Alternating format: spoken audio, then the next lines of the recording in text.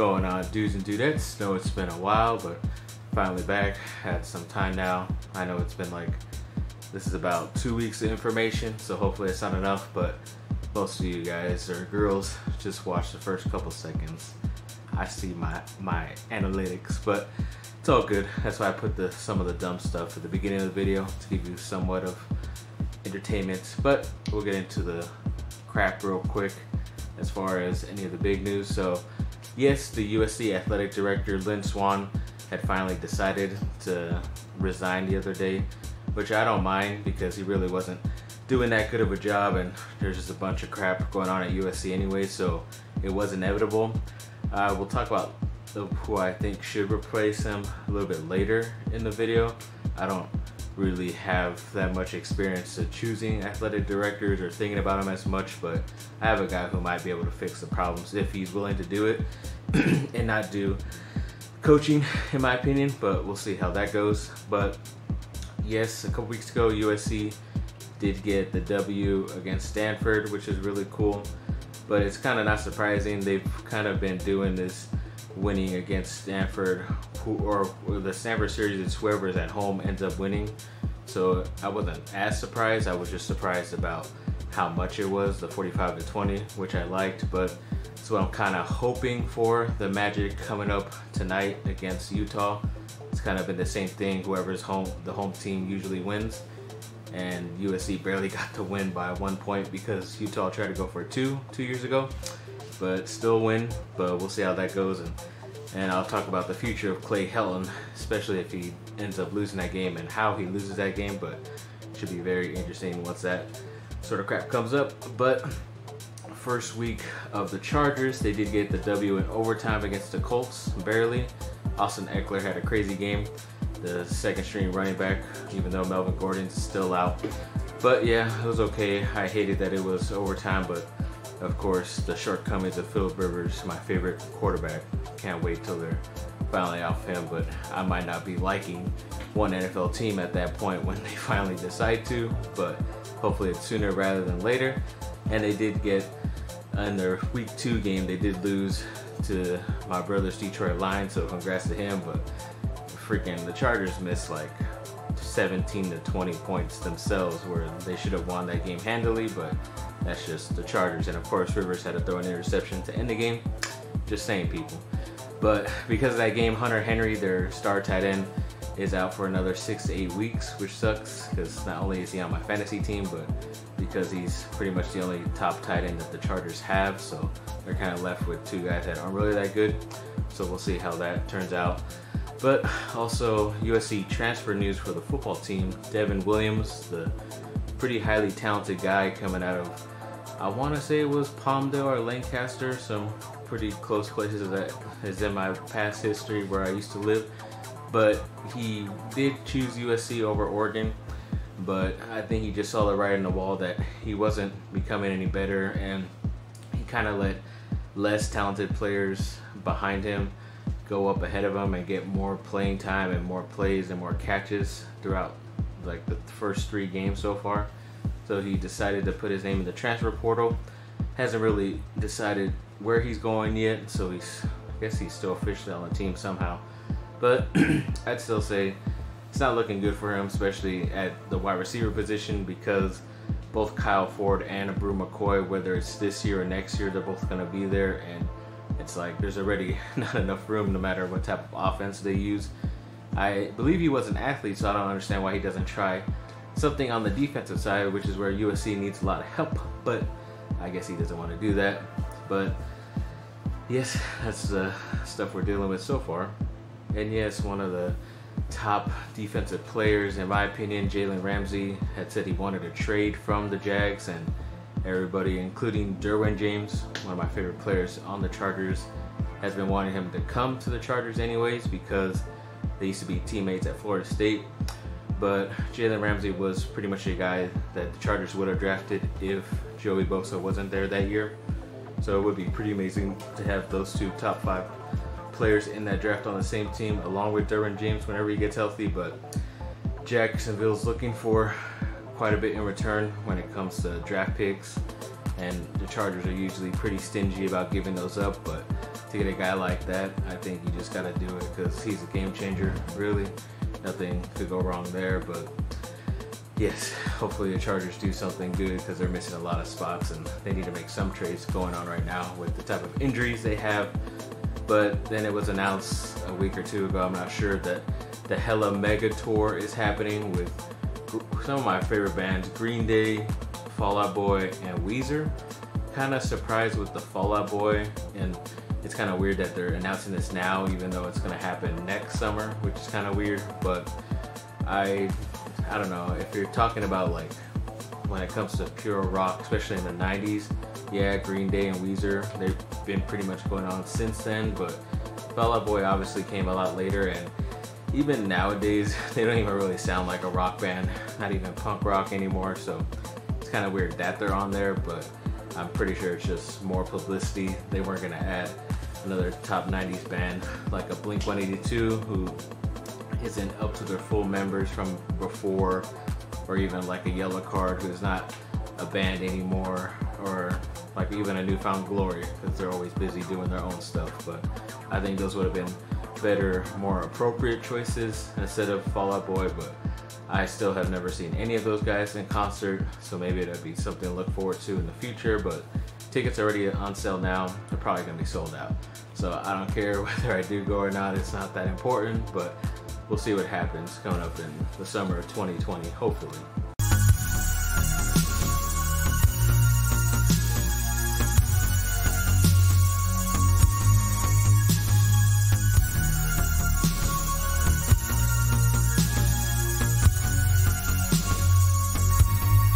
Of course, I can't believe I forgot this topic off the top, but yes, Duke basketball did get another 5-star recruit in DJ Steward. Obviously a 5-star player, so I think he was ranked in the top 25 of all the players coming into college next year. So it's pretty cool. They already had Jalen Johnson and Jeremy Roach for that class, and of course, since most of these guys will probably leave that are coming in this year, Duke is probably gonna add on like 2 or 3 more guys, hopefully 5-star guys, just to keep them relevant. But we'll see how this goes. Should be very interesting to see who they end up picking up as well. And then also some Duke news. Zion Williamson's lawsuit has finally kind of come to an end because the school and pretty much basically everybody has did their investigating and found out that he did not accept any money or anything like that from that agent or whatever. His family didn't. So I guess he's acquitted for now, but we'll see if this ends up getting dragged along a lot longer. Hopefully not. Then a little bit of Trey Jones news. So he said the main reason why he wanted to come back was to win a national title. Hopefully that's what happens this year. He's definitely a good enough player to have left this season to the NBA. Would have been a 1st-round pick, but really happy that he came back, fixed up a lot of his injury issues, and hopefully he's going to become a better consistent shooter because he was a very good scorer in high school. So hopefully he can take that to the next level this year in college. Then also some other type of news with him that both, or I guess the trio of captains for the Duke basketball season coming up for them is Trey Jones, Javin DeLaurier, and Jack White, both seniors on the team, and Trey Jones, the lonely sophomore, but good to see them all. It's pretty much obvious choices, but Trey Jones is definitely going to be the leader of that team. The other 2 guys are kind of in and out of the rotation a lot, so I don't expect them to do much points-wise or defensive-wise, but hopefully keeping these guys together, all these young guys, and getting them to that freaking national championship game that we haven't been to since 2015, I believe, so definitely waiting for that. So Lakers free agency news as far as the year 2021, they're saying that Giannis Antetokounmpo has to be their top priority in that summer when he's a free agent.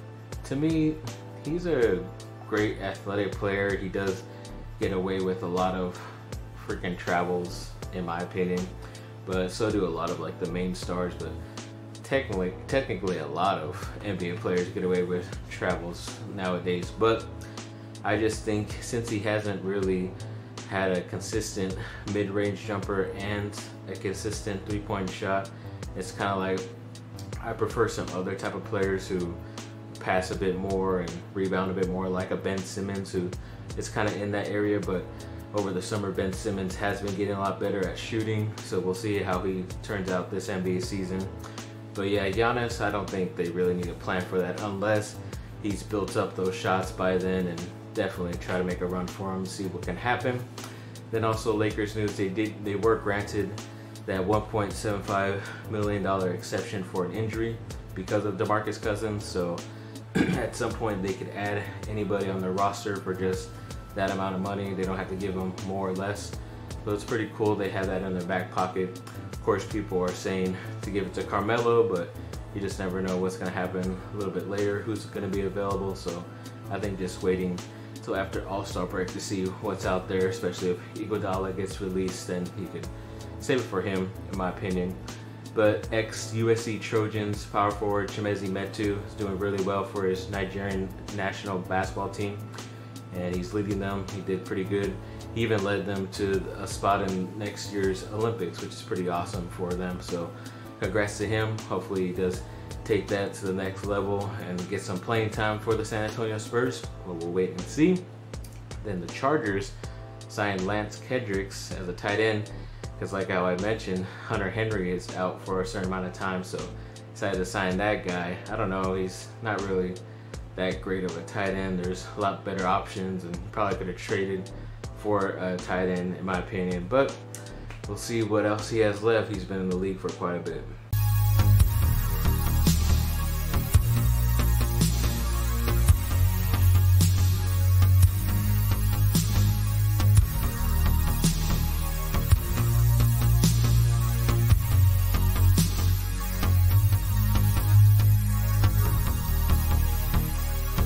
Quick Chargers news. So Adrian Phillips, sadly, another injury for the Chargers freaking defense. He broke his arm in that Detroit Lions game, so it's going to be out for a certain amount of time.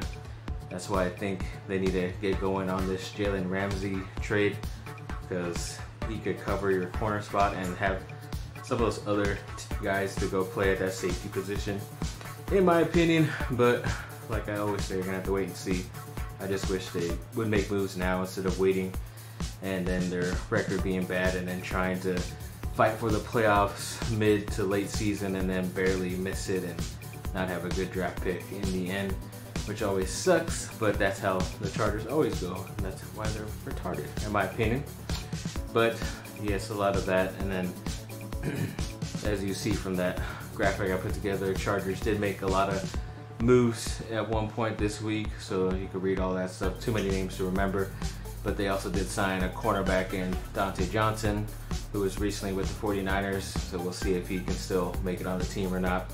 But a lot of Melvin Gordon stuff coming out, where he said he is going to report officially in week 6 or 8, because either way he'd have to report by the 10th week for the Chargers. So he's already focusing on reporting earlier, which would be good no matter what, but he could still hold out for the 10th week, so I'm not really looking forward to him showing up that early, but all we could do is hope.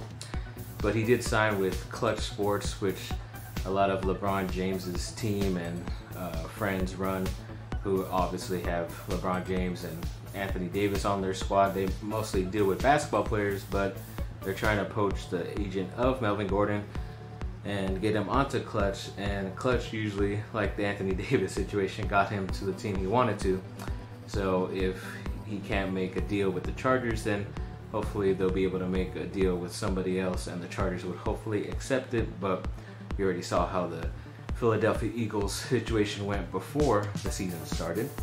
But yeah, and he also came out with another quick comment saying that he's gonna play and he hopes to play somewhere in this season. But I don't know, I am kind of over it. He can help us, yeah, but like I always say, the Chargers always end up falling because of Phillip Rivers and his shortcomings, and they're gonna have to deal with that anyways. And having Melvin Gordon there doesn't really fix your offensive line. You still need to make trades, I think, to bolster that. But like I always say, we're gonna have to wait and see.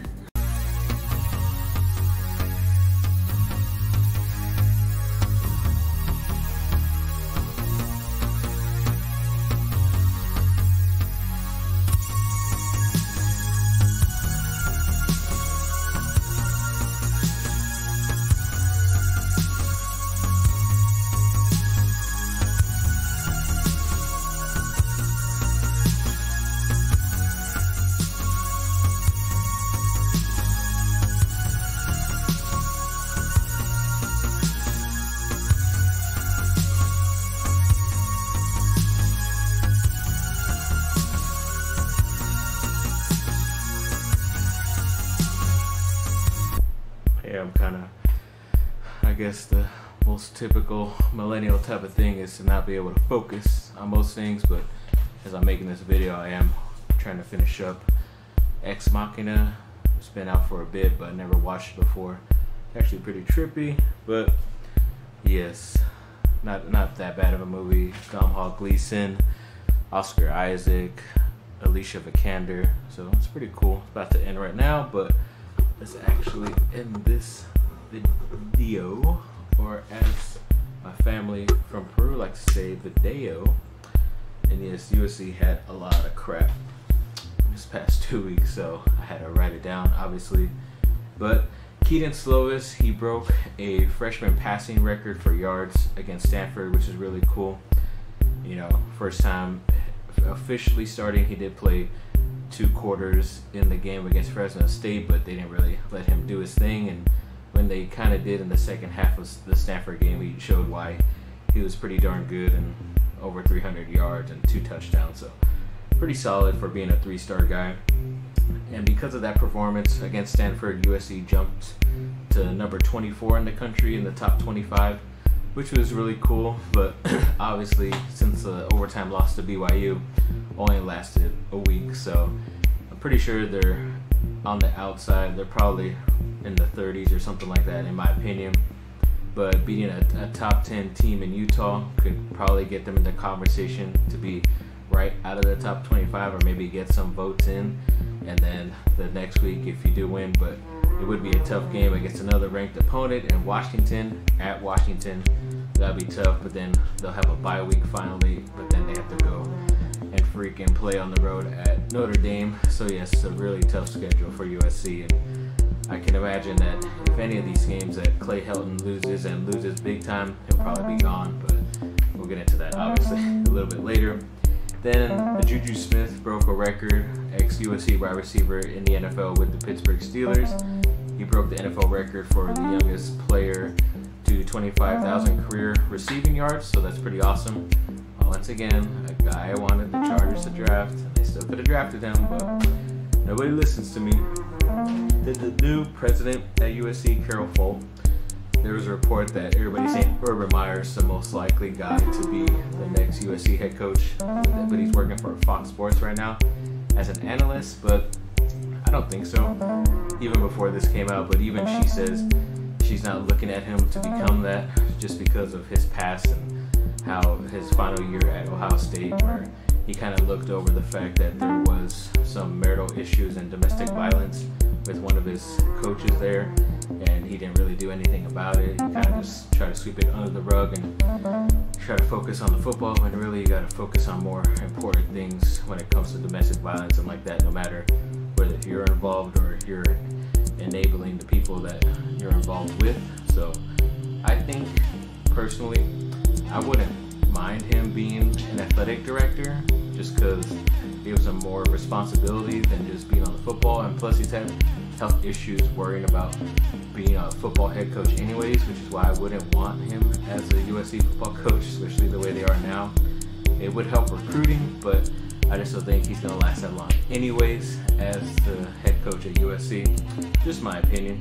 Then actually today for the Utah game, since Fox Sports is covering it and Reggie Bush is now part of that college football team, it will actually be the first time that that Reggie Bush has supposedly been back at USC and on the campus since the whole allegation of his family taking money while he was there and stuff, which never got proven. And of course, they still took away his Heisman, which sucks, but they should do a big old ceremony of giving it back to him and everything like that, the NCAA, because they freaking suck. But with all these Clay Helton rumors and everything like that of maybe him getting fired soon, and ex-NFL coach and ex-actually USC alumni Jack Del Rio, who's more famous for being the coach of the Jaguars and recently of the Oakland Raiders, he says he would be interested in the job, even though he says he's not trying to force Clay Helton out. I think he kind of is, but yeah, I don't really like him. I didn't like him in the NFL, and I wouldn't like him because he's just too old to be recruiting anyways. That's why I think they should go for somebody better. And obviously, Clay Helton's future is just up in the air, as we already know that, and we mentioned before. Then Deion Bailey, an ex-USC player, had a statement about, yeah, they shouldn't be losing to BYU, even though they're a sneaky good team, but like when he was at USC, a lot of his guys, they won like 10 or 11 games that year, and there was only 40 some odd players there, but now there's like 80 something players on the USC team. So they really have no excuse, but that's just a different type of mentality. I would wish that Deion Bailey would be there coaching them, but I don't know if he's still trying to make it in the NFL or not. And Sam Darnold, last Monday night, he was going to play for the New York Jets, ex-USC quarterback, but he was out with mono, and apparently they found out it's going to be a few more weeks. I don't even know what mono was. They kept saying it was like a thing you get when you're a younger kid, and somehow he got it. Just the bad luck of the Jets, especially when it comes to quarterbacks, which is funny, but I don't know. Hopefully he does get better soon. Then both Chris Steele and Elijah Griffin, two corners that I obviously were championing for to get to USC, and luckily they both were able to land at USC eventually from high school, and then they showed out, and they have been showing out pretty good, with Griffin being in his second year and Steele being in his first. They've been doing really well. Another ex-cornerback for USC, Isaiah Langley, was arrested for robbery charges, which kind of sucks, but I guess that's why he wasn't on the team in the first place. And then the California state, whatever, passed a bill allowing players to make money off their likeness. I think this is an obvious choice. I don't think you should pay them for playing football, maybe, but if they want to go out and do a signing or do something, a commercial, whatever, a local commercial, and they make money off of it, allow them to do it. Like, so just the way it is to make it a lot easier, but they could make it a lot easier too if they just paid them all a certain, like $1,000 a month, and the NCAA could afford it, but that's just me. Thanks for watching, people. Like and subscribe, comment down below, let me know what y'all think, and good luck to USC tonight against Utah. Bye on.